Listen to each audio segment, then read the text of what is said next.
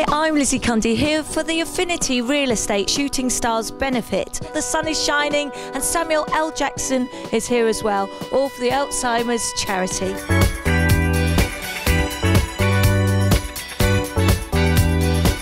Fantastic to see you here, Samuel. Thank you, it's good to be here. Let's start with the newspapers today. We've got Nick Ferrari and Lizzie Cundy. Very nice to see both of you. Nice to see you. Bob Hoskins. Yes. He's announced his retirement because he's got Parkinson's disease. Yeah, terribly sad and an awful disease. I interviewed Bob recently for Snow White and the Huntsman, and terribly sad because you think of the movies he's, you know, Unbelievable Mermaids and Roger Rabbit, Mona Lisa, such a great star. Look, you've got to accept that you might have Parkinson's, but you don't let Parkinson's have you. Michael J. Fox still acting and being just coping with it, but also raising awareness and money. Hi, I'm Lizzie Cundy, here with the one and only Tom Daley. Yes, it's his book signing at Waterstones at Blue Water, and we're here to see him, and so are all the girls. Take a look. Oh my word, look at these girls. They've actually got Tom Daley on their faces, their arms, Tom's wife. How excited are we to see Tom? I feel sick, I'm so excited.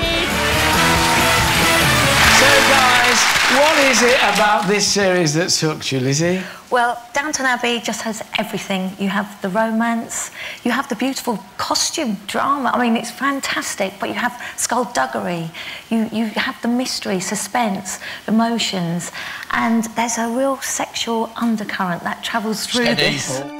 Well, those naughty girls are back in town. Yes, it's the world premiere here in Leicester Square, London, of St Trinian's 2, The Legends of Fritton's Gold. And anyone who's anyone is going to be here. Let's go meet them. How are you, darling? You look stunning. Thank you. Victoria Beckham. Victoria Beckham kind of just pulls everything in.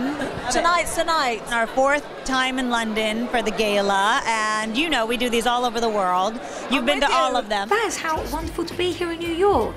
How do you do it? Because you multitask, you direct, produce, you do the writing. How do you do it, and where do you start? I won't pretend it's not all-encompassing.